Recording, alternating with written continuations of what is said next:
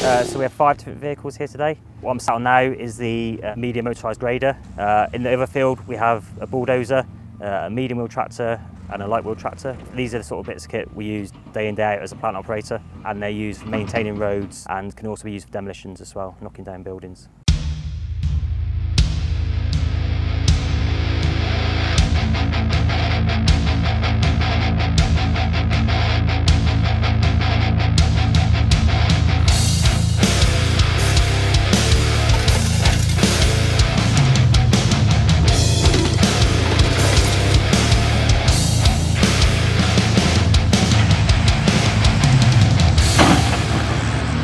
So the goals for this training is to bring the plant operators of Power Troop in date and keep them current in the plant equipment.